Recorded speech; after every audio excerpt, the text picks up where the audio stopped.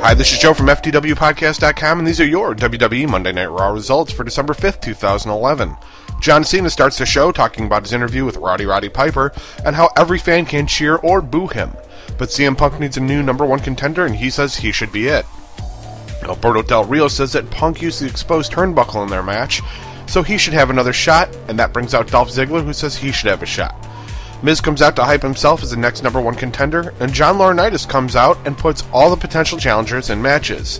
The winners go on to face Punk at TLC. The Miz beat Randy Orton by countout after Wade Barrett distracts Orton.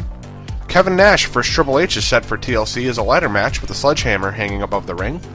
Alberto Del Rio beat Daniel Bryan. Even Kelly beat Beth Phoenix and Natalya. John Cena beat Zack Ryder. Ryder complains to Cena that John ruined his shot at Ziggler, and Cena takes off. John Cena confronts John Laurinaitis and trades his WWE title shot to allow Zack Ryder one more shot, which leads to Zack Ryder beating Mark Henry in a no DQ match thanks to interference by John Cena. Kevin Nash beat Santino Marella.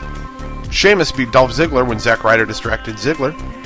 And the WWE title main event is signed for TLC as a TLC match between CM Punk, Alberto Del Rio, and The Miz. A fight breaks out, but CM Punk stands tall to close the show. That was Raw for you. Let us know what you thought at FTWpodcast.com.